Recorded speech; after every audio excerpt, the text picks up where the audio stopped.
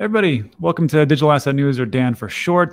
Today is Friday. You know what that means. It means DCA Live. So as always, my faithful compatriots, Ben from Into the Cryptoverse and James from Invest Answers, joining me to answer some of the tough questions, the tougher questions that we potentially have. And also, before we get into it, of course, if you haven't subscribed to Ben or James' channel, you can find there's a link in the description for both of them. Also, check out James's Patreon group, and Ben's got a banger of a website, intothecryptoverse.com, where I steal as much information as I possibly can and go from there. So, gentlemen, thanks for coming by.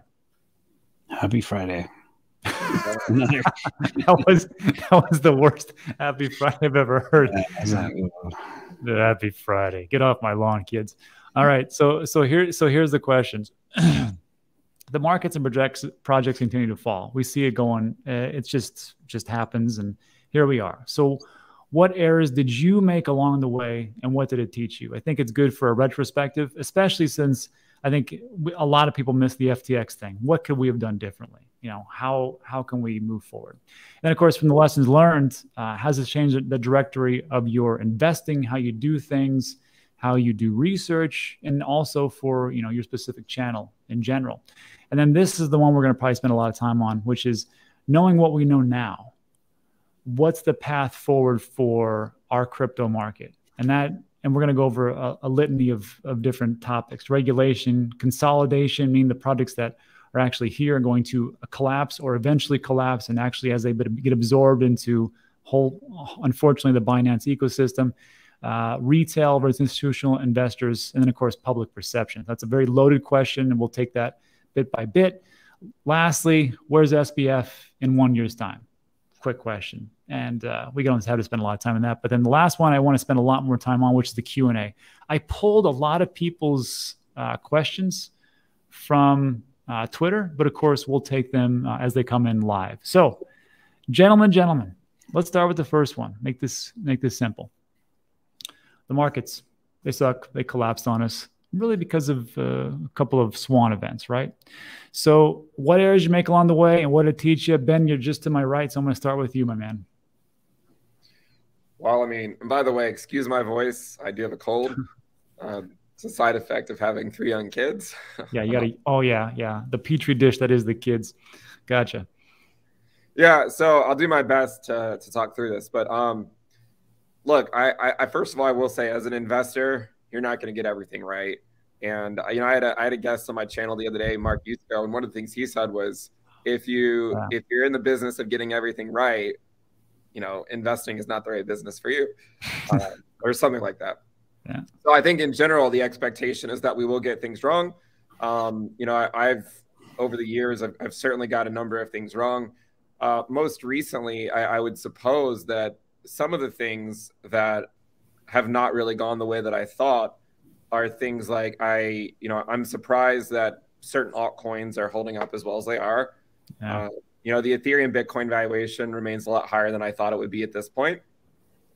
But, you know, in the grand scheme of things, I think we have good years and we have bad years. And for the most part, I would say 2022, I feel like I've done a better job this year than maybe other years. But it took me, so like if we were to just sort of go through the cycle, right? And for me to walk through kind of where I went astray. So back in 2019 and 2020, I was quite bullish on the crypto market, actually. Sure. And yeah, and I mean, in hindsight, that was I think that was the way to go, right? One of the first mistakes I made, back when the bull market started was I bought XRP the day before the SEC announced the son of a gun. Yeah. Well, maybe it was like the week before. I don't remember. Man, that got me wrecked. And I mean, that got me wrecked right off the bat, right? In 2021, you know, I felt like I had a pretty good handle on things back in like the March and April timeframe. I thought we would go down in the summer, and then I thought we would go back up after, you know, we had a brief bear market, and we did. But I assumed that we would have a few more months, right? I thought the bull market would last a little bit longer past November. And so I basically missed the November peak, which I think a lot of people did. I mean, even the Bears missed it, because I think a lot of the Bears were not calling for all-time highs regardless, right? I mean, after the first peak, a lot of people were pretty bearish and saying, you know, it was over. And we did go put in a new all-time high. But, you know, at the end of the day, I mean, it only was a marginally higher price than what we had previously seen. And so, I mean, essentially for 2021, like all of the profits that I took for the most part were in like March and April, right? I didn't really hit the second peak at all. And I finally cut my positions down considerably in January and February, because it took me that long, you know, to accept, right, that it was over, right? Like it took me until, you know, January, February to be like, you know what, like it's over, right? The bull market's over. We're going into a bear market. 2022 is going to suck. Cash is king. You know, if you want to buy altcoins, you shouldn't. You should go take a cold shower and reconsider. So, I mean, like once I was able to come to terms with that was where we were headed, I felt like I was able to sort of adapt my strategy. And, you know, I cut out a lot of altcoins back in, you know, January, February, and March. We had that, you know, that first bear market rally up to 48K Bitcoin, and, you know, some of the altcoins went with it. I was able to offload, you know, most of the altcoins that I had that I hadn't already sold in, you know, in March and April of the previous year. So, I mean, you know, looking back, I think one thing that, you know, has sort of how it stood with me is that, you know, it's always hard to predict exactly when something is going to occur. You might have a good expectation on it occurring at some point, right? Like we might say, well, you know, I think this is going to happen, or I think we're going to go to the high risk bands and all that stuff. But it's always hard to know exactly when it's going to happen, right? So I would say those are probably the biggest things, like the biggest takeaways. And then, you know, I also in mid 2022, I was trying to get cute and time one of these bear market rallies, right? So I put out a video in June, being like, all right, I think we're gonna have a bear market rally soon, and it took another month, right? It took another month to see that. So, I mean, at the end of the day, you know, I just recognize I'm not going to get everything right, but for the most part, I mean, I think, you know, cash has remained king this year, and hopefully 2023 will be a better year than 2022. Yeah, in terms of the market, you know. I totally agree. And I'm with you on this one. It's just the reason why I wanted to talk about our errors is because I get a lot of people who are in the chat or in Twitter, and they're like, man, I really screwed up. I didn't take any profits, or I put too much on this exchange, or I did this, and I'm so stupid. I can't believe I should have done more of my research. I should have really, you know, been better. And I'm like, you know, you understand that no one's perfect, right? And that even, you know, we make mistakes, and people above us make mistakes, and even Mr. Wonderful and the Mooch Scaramucci and people and higher up, they make mistakes left and right. Because just like Ben talked about, if like what Mark Yusko said, if you want to be perfect, investing is not the category for you, because you are not going to get it perfect. And the best that you can hope for is that you're right more than 50% of the time. There's a stat which talks about different traders and options and all that. The people that do well are the ones that get it right around 58% as opposed to less than 50. So it's one of those things, like if you feel bad about the things or the choices that you made, it's not the end of the world. You just got to learn from it. You pick yourself up and you keep going forward. Just like the military, you show up with the right uniform, you raise your hand and go, okay, I'm here to do my job, and then just keep going forward. That's the big thing. So I'll step off my soapbox now. And then James, what do you got, my man? Yeah, that was a great one from Mark Yusko. And it's hard, and nobody has a crystal ball. But I think first is, you know, we always spoke about self-custody, and I've got, I don't know, 10 or 15 videos on wallets and stuff like that, and the importance of those and having a good wallet. But I always felt it was okay to leave 10 to 20% on an exchange for trading purposes, because that's kind of, you know, how you play. Now that's been shattered. Like now I am absolutely terrified of leaving anything on any of these places. So the big lessons, I think, what we've learned in 2022 is nothing is too big to fail. Don't trust governments to protect you. I mean, the calamity of FTX, FTX US, SEC, private meetings between SBF and Gary Gensler is just sickening. And I don't know why people aren't more upset about that. The other big learning is I think everything is completely related, interconnected. Everything's a house of cards, ripple effect, contagion. We've been hit with 2 black swans, but technically they're all a function of the same thing. You know, one big liquidation event, cascading leverage, wiping everything out. It's just, that's the big thing. So that leads me to the next point, I think, for us all to know is transparency is key. Only trust things that are highly transparent, whether they be tokens or protocols or exchanges or, you know, proof of reserves, whatever. That's going to be absolutely critical as we go forward. The other one that was kind of stunning, and I did not take, you know, Twitter seriously, or, you know, early 2022. That was a mistake. Twitter has emerged, I think, as the strongest source of truth this season. I'd like to hear your guys' feedback on that, but it's all the truth, all the, you know, exposure is coming through Twitter. People like Dylan LeClaire exposing stuff. So some of the crypto mags as well, some of the insiders, some of the people looking at on-chain transactions. That is something very, very powerful, and people should take Twitter very seriously. Next, I think it's, you know, DeFi all the way, although it's still in its infancy. It is not mature. It's not liquid enough, but DeFi over CeFi. I think if anything we've learned in summary is kind of self-custody and decentralization. That's what's required for self-sovereignty. Do not trust anybody anywhere. The other things, like when there's smoke, there's fire. I've always said that for years and years, but you know, the type of forest fires that are behind some of this smoke are just unbelievable. Again, going back to that first point, again, nothing's too big to fail. And I think final note, 2023 will be better despite the recession, because it cannot be worse, in my opinion. So that's kind of my quick and dirty summary. Gotcha. So, I mean, that was great. I mean, I think on that one, you talked about, you know, what it taught you, and I think the market in general. But stepping back to the question, like anything that you think to yourself, like, man, I kind of messed that up. I wish I wouldn't have done it, that thing, or that trade, or that philosophy, or the way it is. I mean, is there anything that's happened like in the last 6 months or so where you kind of think to yourself, man, I wish I could have, I shouldn't have done that?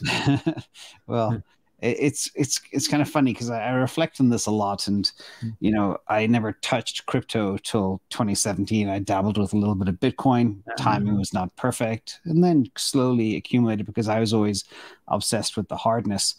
And then I became a degen in March 2020 and bought some Ethereum for the first time ever. I was like a Bitcoin maxi until 2020. I thought everything else was kind of weird, and then I got the bug, and then I did a lot of fundamental analysis to try identify any threat to Twitter, and I came up with a solution. And of course, here we are. So it shows you, when I saw Shiba Inu having a higher market cap than Solana, it's like, okay, fundamental analysis doesn't work in crypto. It doesn't work at all. So I don't know. And then again, it goes back to the first point I mentioned before, is how the ripple effect of everything being interrelated is a problem. And, you know, not having that transparency of, you know, how dirty people are behind the scenes and the games they're playing is kind of terrifying. So that is kind of a big part. But you manage risk by having proper allocations and never having, you know, I always talk about the risk curve. The further you go out the risk curve, the smaller your position. And that's where I am. So, you know, gotcha. I don't know. It's weird. It's been fun. I still really do believe in crypto, and I believe layer ones will be a thing. And I believe people need hard money like Bitcoin. So I'm shaken, not stirred. I don't know if that's even an expression. But I still remain very bullish, and I know this stuff can move fast. We are in, you know, we thought June 16th was the dark of the darkness. Right. and it's darker yet again. And people are definitely shaken right now. I see a lot of people leaving the space. A lot of people, they're moving back to gold. They're thinking about bonds. They're just really badly burnt. And that's kind of sad, the damage that a few bad people have done, which is sad for me. Yeah, it is what it is. So, all right, makes sense for over there. And then we'll get to the next one. I'll just talk about my errors. So I hope everybody's got a little bit of time as we go with this massive list of my screw ups. But I will say this: I will start with June. People in June say, it's the bottom, it's the bottom, that's the bottom, that's it. And I was like, it's not the bottom. But I thought it was going to be because of macro events, because of the Fed, because of war, because of the supply chain issues and everything else. I didn't expect FTX to blow up. So even though I got one part of that right, it wasn't the reason for it, for what happened. And that's just that part. Going back before that, do you know, of course, gentlemen, we have, you can't really see. Oh, you can see right here. Okay. So I have these rules. You know why I have these rules here? I have these rules because I screwed up before. And I made these rules because of when I was talking about Celsius, because I thought it was awesome, that it wasn't awesome. And they were doing, it was great until it wasn't. And then once I figured it out, on that day, I put out a video. 9 hours later, they shut down withdrawals. Next day after that, I made these rules. It's all gone. Which means you cannot invest more than you can afford to lose.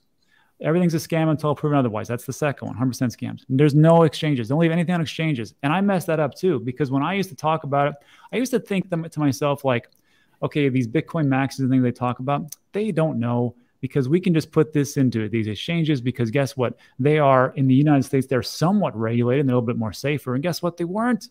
So they were right.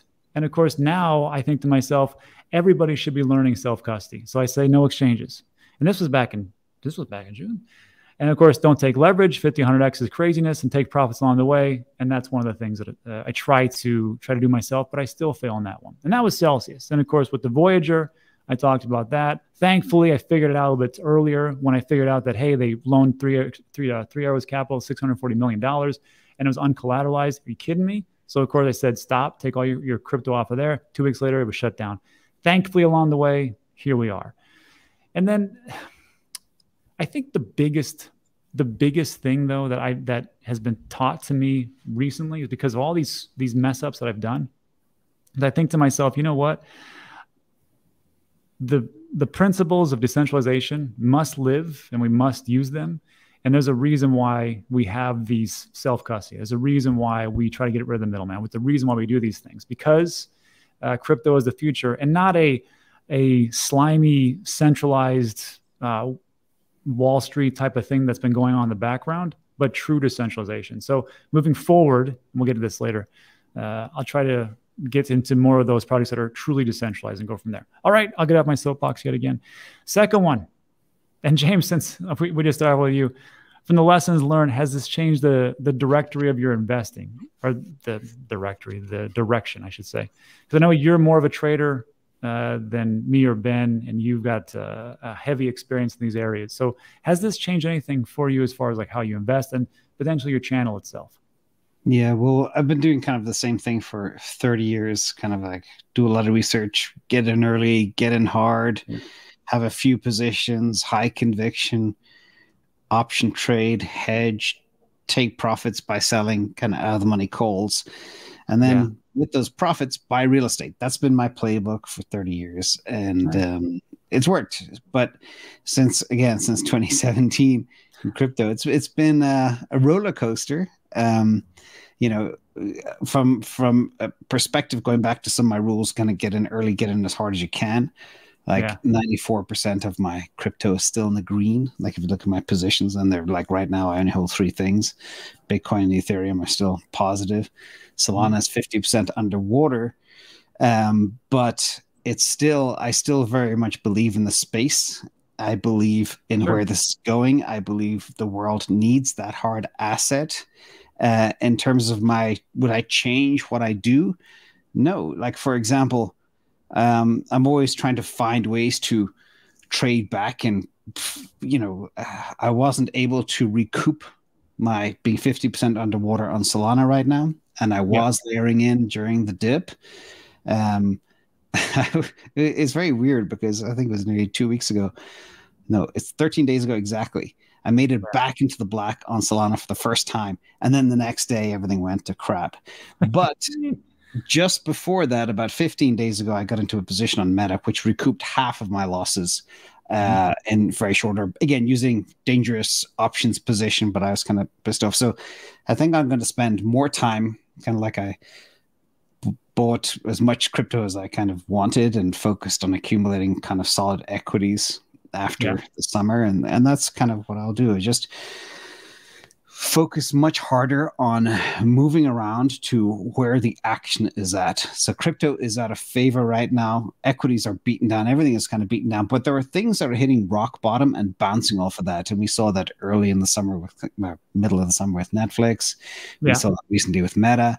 So there's still options to be had. But what I'm going to stress for people is, you know, don't have all your eggs in the crypto basket and move to things right, you know, when they start to attract money, because the money rotates around. I did a video yesterday and looked at kind of the Nifty 50 versus the bottom 450, the S&P 500. And again, there's even a rotation between those groups. But the majority of money actually goes to the black holes, the top 10 of the top 50 in the S&P 500. And that'll happen again. It's just right now, it's a bit of a risk off, but that risk on is coming back soon, I believe. So the lesson, I think, is don't have everything in Bitcoin. I remember a quote, actually, you mentioned a guy called Kevin O'Leary before, but I remember he said, I believe in crypto. It's going to be the 12th or 11th segment of the S&P 500. So I bought the top 50. It's like, violates every rule of investing. When I heard that, you know, a year ago, I was like, facepalm. No, you don't do that. So again, in answer to your question, short answer is no, it's just been a brutal year. We mentioned the worst first half of the stock market in 50 years. You just take it as we've been hit with too many black swans and storms and war and macro and Fed. And next year should be better. Next year, hopefully, should be better, which would lead me to Ben. Same thing here. All lessons learned. How has it changed the investing, or what have you learned? I guess from it, and has it changed your channel? You know, I think the hardest parts are in a bull market. It's easy to get on the altcoin bandwagon, you know, and I spoke a lot about altcoins. Mainly, I spoke about Chainlink and Cardano and Ethereum, et cetera, right? But I only had a few that I spoke about. I think the hardest part is when you shift to being bearish, like the community that you might have built up around you because they identify as being like a promoter of that project, they can feel somewhat betrayed. And I've experienced this myself in 2022 because, you know, I was bullish on the Ethereum Bitcoin valuation up until about halfway through this year. And when you switch to being bearish on something, you know, a lot of the people that were your friends beforehand, they're no longer your friends. And you know, they chastise you in forums and in Telegram groups and in Discords because you're no longer, you know, bullish on the project that sort of brought you all together in the first place. So I think it's hard for a lot of people to understand that, you know, fundamentally I can be long-term bullish, but I reserve the right to be bearish for 12 months on a project if I think we're in a bear market.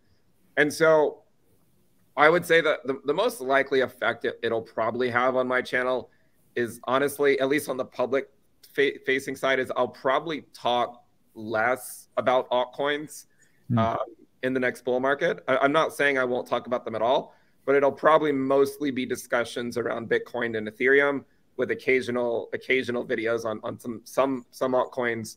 But for the most part, it's just a dangerous game to play because a lot of people get married to these altcoins. And as someone, you know, if you have a lot of influence in the space, you know, you have to have the courage at some point to say, no, this altcoin is going to drop 95% or 98%. Like it's going to happen. even if you were bullish on it. You know, I mean, I was bullish on Cardano when it was 2 cents. And you know, back in 2019, my price prediction on it was somewhere between $4 to $8. And it made it to $3, you know? I mean, it went up 150x, but because it didn't go up that last, you know, that last little bit, it can leave some people upset, you know? Sure.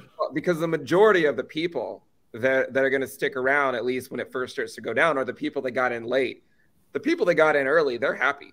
But the people that got in early represent such a small amount of the people that view you in a bull market. So that is something that, you know, maybe I'll talk more about the altcoin market in, you know, in what I would consider to be an accumulation year. And I've said all year that 2022 is not the time to buy altcoins, right? And so, I mean, I think I'll just, you know, I'll continue with that sort of mentality of like, you know, maybe I'll talk about them some, but as we get further into whatever the next bull market is, like, I'm probably just going to stop talking about them until we get into after the next bear market, because they're so dangerous, right? Like, they're so dangerous for people because a lot of people just come in really late. They buy up all these altcoins and then they ride them down 98% because they buy every single dip along the way. But in reality, a lot of these altcoins are pure scams.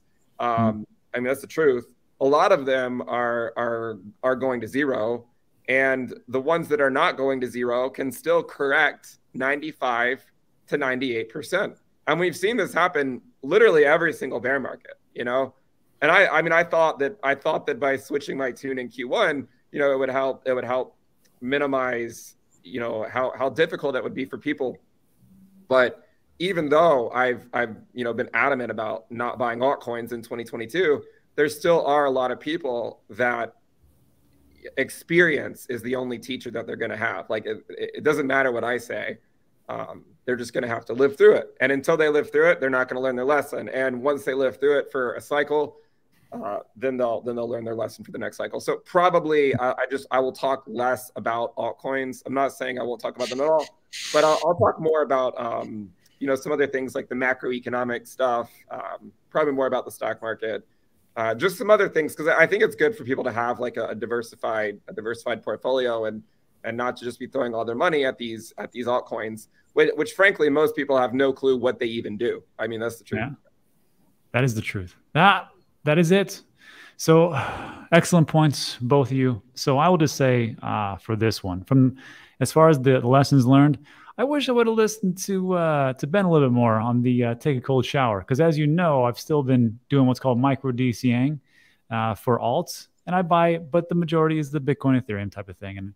And I go on, I'm trying to take more profits along the way because I know at some point when the bear bull market returns, that's the point when you're actually going to say, I need to start taking more profits. And it goes from there. So I will say that is just one part.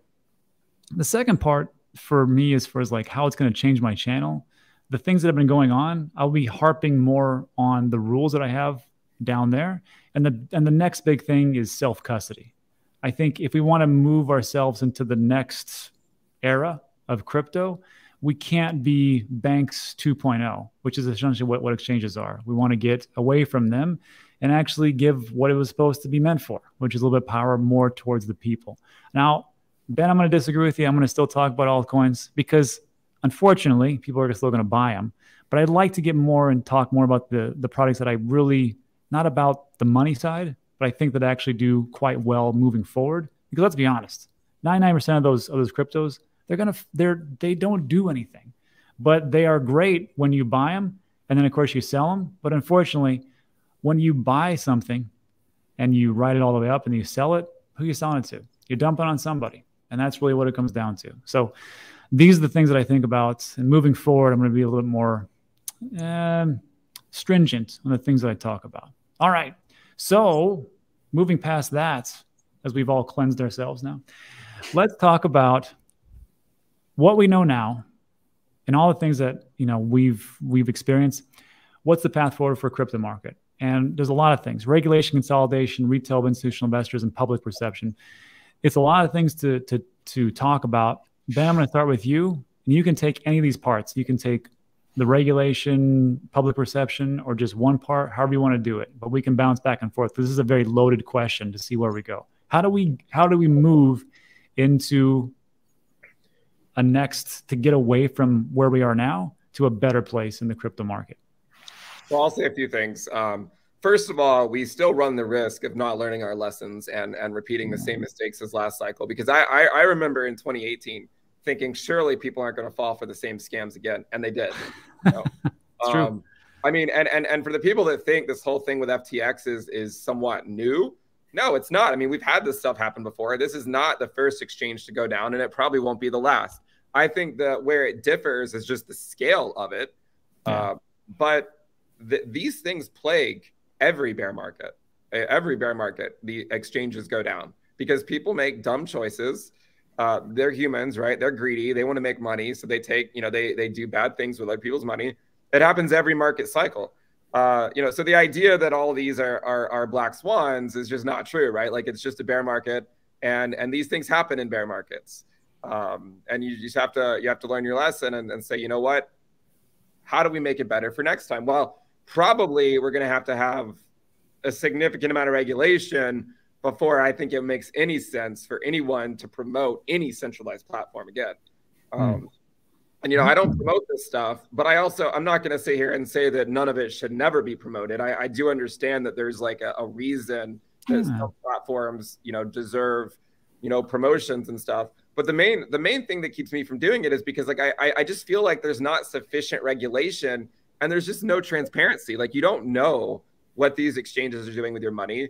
And so I think, before people can really realistically promote any of that stuff, you need a lot more regulation, and you need a lot more transparency with what's actually going on. And I will say, the exchanges that survive this bear market will probably, move up a level in my eyes, because it's a pretty brutal bear market to live through. Now, I'm not saying I'm going to promote them or anything, but if you're just trying to figure out what exchange to use, is it better to use an exchange that pops up in 2025 to take advantage of that bull market? Or is it better to use an exchange that has weathered multiple bear markets? And you probably want to go the one that has stood the test of time. True. I am a little bit, with the split Congress now, I don't even know how much regulation they're going to even get through now. So we could really run the risk of not seeing a ton of new stuff happen between now and I think some stuff will come out, but this stuff takes forever. This stuff takes forever. We could still be sitting here in 2026 still wondering when regulation is going to occur in any meaningful way. But I will say that I think that a lot of the altcoin market is likely going to be declared securities is my guess. I don't know. I don't know where the line will be drawn. I don't think Bitcoin is security. And I think there's a case to be made for Ethereum, but even that, I don't think there's any clear guidance that won't say they won't also declare that as security as well. So I think that we desperately need clarification, because look, all the big money, like they're not coming back until there's more clarity, in my opinion, right?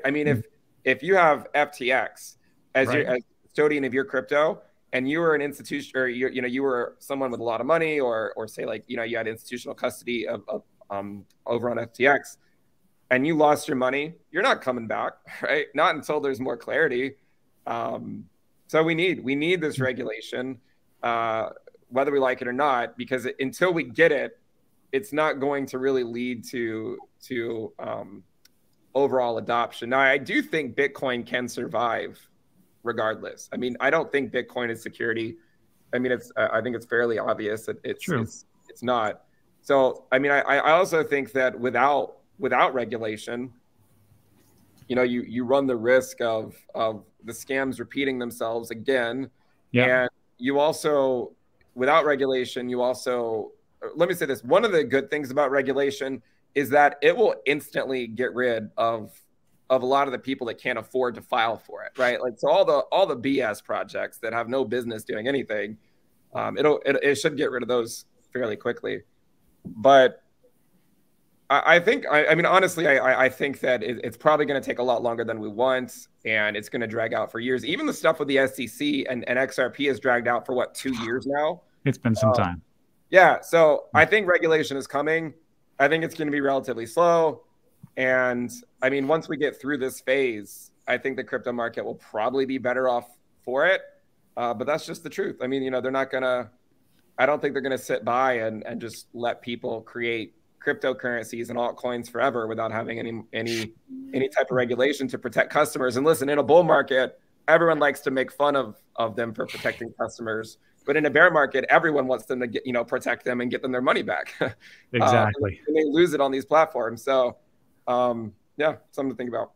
Yeah, something to think about. And James, before I get back to you, I watched Jesse Powell, former CEO of Kraken, and he was on Bankless, and he talked about how the FTX kind of blindsided a lot of people. And he talked about, and Jesse Powell has been around in for forever in the crypto space. He even talked about going over to Mt. Gox and helping them with their first hack. He goes, remember, there was 2 hacks. And he said that for the FTX fraud that came about, he said a lot of people that he knew personally that have been in crypto for a numerous amount of years, who were considered the crypto OGs, they lost a hellacious amount of money. Because why? Because they didn't remember the lessons learned, which is self-custody. So like, I know, Ben, you said that institutions aren't going to come back anytime soon before regulation. I think that's true. Unfortunately, there's one part of it, and it's this aspect of greed where they put blinders on and they kind of just rush in. Not that they're all going to come in. That'd be ridiculous. That'd be silly. But I do think, I'm sure the Mt. Gox people are like, well, who would ever, you know, leave their crypto or the Bitcoin exchange? That sounds ridiculous after the big hack. Now here we are going again and again and again, and things just repeat themselves, which is why I put the rules up and talk a lot about them. Hopefully I can remember to do these things moving forward. So James, the next loaded question again would go to you. The same thing that Ben talked about. What do you got? Yeah, well, regulation is needed for money to come in, but you did mention something important, that is greed. So yes. I think a lot of the problem is, you know, like, just talk about pension funds for an example. Right. Like, pension funds have been hit twice, summer, and both out of Canada, believe it or not, and then with FTX, because the pension funds are trying to make alpha. They manage huge amounts of money, and they feel they need exposure to something to kickstart their portfolios because the rest of the stuff is not working. So that could still bring money. And I think part of the money flowing in so fast without proper due diligence is because people are just greedy. Sure. Back to regulation. Yeah, regulation is required for money to come in, but regulation has also been proved not to work. I mean, FTX.US regulated.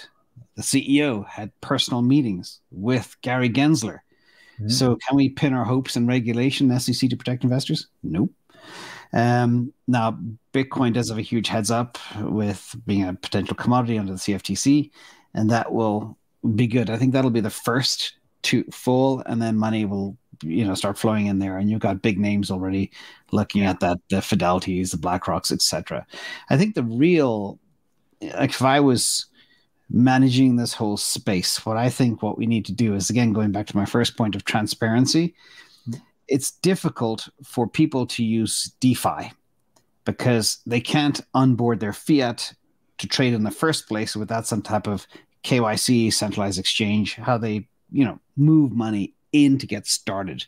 And then it needs to be easier to use and much more transparent and trustworthy. And I think DeFi, the big shining star of this whole season, has been DeFi, and how it's never gone down, still works, etc. Yeah, certain things have blown up when there's a lot of liquidity, and that's just the nature of it. But there's no, how do I say, you can't call up a DeFi protocol and say, hey, what's going on?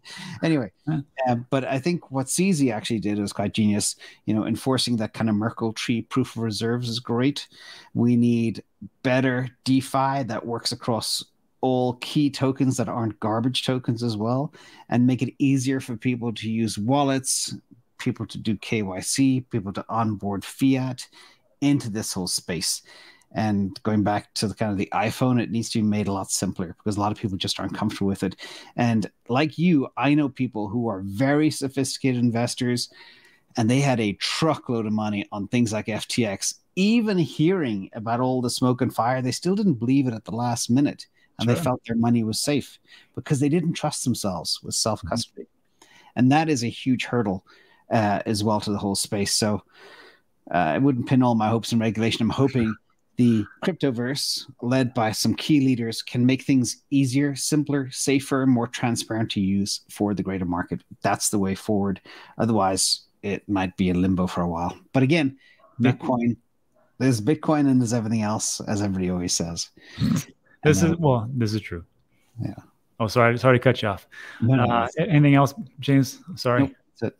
Gotcha. So I want to say the thing we always talk about was regulation, and I know that that's a thorn in people's sides, and it is true. You know, as far as like FTX was, I mean, FTX has the U.S. division. Unfortunately, they had a global division, the FTX Global. Binance has a U.S. division, and of course, they also have Binance Global. However, I will say this. I've been harping about regulation, and I think I've been a little bit off base. Not that we don't need regulation. I think we do, but I think it's just the start. I think it's just the beginning. There was this story. There's this guy named Bernie Madoff. I don't know if anybody heard of him, but apparently he's been quoted many a times now recently. Did you know that Madoff ran Madoff Securities LLC was investigated at least 8 times over a 16-year period by the SEC? 8 times. Unbelievable. And of course, they came in there and they're like, well, you know, let's see what's going on. And they did an investigation and nope, everything's good to go. And then also, I believe Bernie Madoff, correct me in the comment section, was on the chair of NASDAQ, or the president, I think, of NASDAQ. So you had the top crook in chief, and he was calling all the shots. And that right there is a problem. And James, you talked about it, that, hey, you know, Gary Gensler, who watched the show, Gary, glad you're here, that he, when he came about and he had meetings with SPF, that's multiple meetings. That's a problem. So I think the Merkle tree, the proof reserves, that's a good way to start, of course, but that only tells us half the story, right? That is your asset. This is what kind of assets you have. What kind of loans are going on? What kind of liabilities do you have? What else do we have, right? So I think it's just like healthcare. Like in healthcare in the United States, every single hospital is accredited by JCAHO, the Joint Commission Accreditation for Hospital Organizations, whatever. And that's just the very base of what you have to have as far as like operate as far as a hospital. However, if you have other parts of that hospital, surgical centers, wound care therapy, physical therapy, whatever else, you can get additional accreditation to show that you have mastery or you are in the top 5%. I think if we can do something like that, like here's a base case. And it's not just me talking about that. Again, that Bankless show with Jesse Powell, he even says, he goes, you know, regulation, he said there should be some type of oversight that we can all get on board with and just kind of say, okay, here, we check these boxes, bing, bing, bing, bing, bing. And if you want to go above and beyond and be that next great exchange, then you do those things to attract a higher caliber of customers. I think would really help out moving forward, but it could just be it. And then lastly, I'll say public perception is shot. Retail versus institutional, there's still greed, and it's going to take some time for us to win everybody back. But that's really on us. So, last question, and James, I just left out with you. Same thing. Question: Where's SBF in 1 year's time? Well, this is again the type of stuff coming to the surface now is staggering. So the guy is either delusional or deranged. One of those D's. To pick your choice. You know, what is amazing is how he fooled so many people, how he was in cahoots with so many top names, you know, sitting with former US presidents and British prime ministers and the Gary Gensler private meetings and passing Sequoia due diligence, which used to be a brutal thing back in the day. And even CZ invested. So the question is, will he end up in prison? Maybe, or in Bali or Dubai with the rest of the, you know, where people tend to end up that are part of a lot of this kind of downfall. And I'm old enough to remember the Bernie Madoff guy you just mentioned, who had a scam that was 100 times more complicated than what Sam has done. And he was in handcuffs the same day when the feds learned exactly how he used clients' funds to cover. Handcuffs the same day. But I question, and literally I question, the amount of money and the connections to his parents and super PACs and Democratic Party. Maybe that $100 million he spent on the Democratic Party is enough for a get out of jail free card. Could be wrong, but that's all I have to say on the subject. It is beyond, like, he should be life in prison for this guy. Yeah, we will. Yeah, that's a good question. We will see. We will see if it actually happens. That, I think, is the bigger question. Will this happen? Ben, last question to you. SBF in a year. Do you really care? You don't care. I've never promoted that exchange or talked about it, or I mean, you know, he probably deserves to answer for what he did, but I mean, you know, I have no idea if they're going to actually go after him or not. Yeah, sounds reasonable. And lastly, I'll just say, in jail, maybe. Who knows? Nobody really, I mean, in all honesty, nobody really cares. They just want their crypto back. Let's jump into it. So, gentlemen, that'll take care of the questions. Thanks for stopping by. Let's get into a little Q&A and answer people's questions out there in the wild. So, first things first, let me pull this up. So, everybody, if you could do me a favor, I should have said this on question number 4. Please start to put in your questions, and I'll pick those questions from there. As I am waiting for those questions themselves, why don't we go to good old Twitter and see what you guys had. I even said here, I go, hey, DC Live today. Got questions? Put them below. Triple J, Smokey, Age of Sam, what do you think about the Solana ecosystem? I'm going to say that's probably directed towards James. James, what do you think? Yeah, anytime I talk about that, it's like, you know, it goes back to the thing I answered at the very beginning, is in the cryptoverse, fundamental analysis doesn't matter. You got to know what's happening behind the scenes. Yeah. But there are this, you know, right before all this happened, you know, they did partnerships with Google and Meta and released a whole bunch of staggering statistics around performance and showed a lot of new DApps that were being built, like an Uber killer and et cetera, et cetera. That was all just, you know, quite incredible. The problem is now is really to come to terms with what type of black eye the ecosystem has gotten, what's happening with funding, where all that stands. There's all sorts of rumors that they only had 1% on FTX versus maybe more.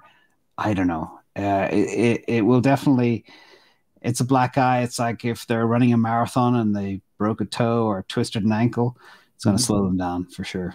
But who knows where this will go. The team, like I just watch kind of the leaders like Raj and Anatoly and listen to what they say. You know, they feel they've got, you know, 3 years or 30 months left to fund this thing, make some difference. Hopefully that'll get us through the next bull market as well. We'll see. But again, I go back to it's trading at 1/32 of the market cap of ETH. Is that cheap? Yeah, for what it does. Yeah, very cheap. But then again, could the whole thing blow up and go to zero? Right now, we've learned everything can blow up and go to zero real fast. And that's the big 2022 lesson. So never have all your eggs in one basket. The further you go out the risk curve, minimize your exposure. That's that simple. Yeah, exactly. And when the next bull run comes along, don't diamond hands it, geniuses. Just start taking profits. All right.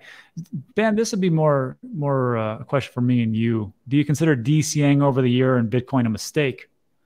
This is from Chuck Norris. So we should probably answer it. We got to risk levels and prices that were very wanted for a long time, 30, 25, 20K, and now 16K. Even though cash is king, do you think having a 40% cash position right now is still decent? This would be, Ben, I'll let you take this one. Yeah, I would say so. I mean, yeah, cash is king this year. If you have a multi-year outlook, I mean, you know, I do think Bitcoin will eventually make it back to 30K and so on and so forth. But yeah, I think, I mean, I actually have more than 4. I'm actually at like 63% cash right now. I'm like super heavy cash. Just because I've been quite bearish this year, but you know, as we get into 2023, I'll probably start to shift my tune. You know, I'm not going to stay bearish forever. Just, you know, want to protect myself in a bear market. So, I mean, you know, if you've picked up Bitcoin this year, yeah, you're probably underwater. probably still going to be still underwater for a while, to be completely honest. Especially if you were buying it at like, 40K and whatnot. But eventually, I think it'll work out. It just, I don't know how long. I don't know exactly how long. I mean, if you think back to like where Bitcoin normally is at its halving, it normally gets back to like its quote unquote fair value. So, I think there's a case to be made that Bitcoin will probably get back to the 30 to 40K range in 2024. Yeah. So, I mean, I think if you just sort of keep your head down and you're smart about accumulating over 2023, then eventually you'll be rewarded. But again, I mean, these things take a long time. 2014, 2018 were both bear markets. And then after a bear market, you normally go sideways for a year or longer. It's a marathon. So I wouldn't buy Bitcoin with the expectation that it's going to shoot up tomorrow, because there still is a good chance we continue going lower down. I mean, I said earlier, I mean, I wouldn't spend too much of your time thinking about if the bottom's in or not in 2022, because it's just a bear market. It's just you wait longer and the price eventually goes down. So I mean, I think 40% cash is at least a good place to be, because it'll give you some flexibility in 2023. Yeah, I can see that. All right, and then where are we here? You go this one. I think this is an interesting point. Oh, well, okay. Before I go on to that one, Ben, this is a question really quick for you again. You had Mark Yusko on. He was talking about fair market value, and he talked about a couple of different charts, and he talked about the ones that he uses, and he was talking about 10,000 in 2017, and then he used something else for 2020. Did he give you one of those fair market value? Because I know over on your website in the Cryptoverse, you've got the fair market value over there as well. I mean, he didn't give me anything specific. I mean, you can have like a logarithmic regression chart and fit it to like, non-bubble data, right? And try to get a fair value for Bitcoin. I do think if you do that with the current data, it would still say the fair value is just below 20K or so. Yeah. But we know we can go undervalued and spend 6 to 12 months there before going back up, right? So I think that's what people have to remember, is that we can spend a year. If we can spend a year being overvalued, we can spend a year being undervalued. Gotcha. And this one, gotcha. So this one is more geared towards James. Pull it in here. This is from Jerome. He says, if the regulation comes hard for the altcoin market, do you see a possibility of a Bitcoin and maybe ETH only bull market? Meaning, of course, people want to stay away from these quote unquote securities and the collapse, and who knows what's going to happen as far as consolidation. James, what do you think here? Yeah, if anything, I think, first of all, there's two ways to answer that. One is everything that's happened has proven the need for Bitcoin and Bitcoin only. Everything else is very far at the risk curve. Second thing is Gary Gensler, the SEC, has clearly taken shots at Ethereum being a security going forward. So there's a lot of chatter around that. I think it's pretty certain that Bitcoin, especially with the new leadership in the House, etc., will be listed as a commodity going forward. The jury is out on Ethereum. But again, like Ben mentioned earlier, the big chains have enough money to, pass the compliance to be a security. But I think everything else would be a security at this stage. There's a good chance of that. And in terms of what happens, and we discussed this actually back in the summer, despite the knowledge and everything else, people are still YOLOing into stuff that is complete garbage. So everybody still wants to buy something for a fraction of a cent and hope it'll get to $1, because if they have 1 million of them or 10,000 of them, it'll make them a millionaire. And people still have that G or Q mentality, which I think is a problem. But I think, again, there's Bitcoin and there's everything else. Jury's out on Ethereum, and the rest of the bigger chains that can be compliant will make it, as long as they have value propositions, USPs. Yeah. Good point. And then we are coming up on the hour long, so I'm just going to just end it with this. Somebody had a question. I can't pull it up for some reason, but the question is, what's the chances of Bitcoin going to zero? So anybody want to take that one? I've always said 1% to be safe, but there was a study out of MIT or Yale. I think it's Yale. and they have the calculation now down to about 0.03 or 0.35% of it going to zero. So it's low. It's still risky. There's risk with everything out there. Absolutely everything. Yeah. Ben, anything on that one? I mean, I don't think it's going to zero. I mean, I'm not going to just pull a number out of my,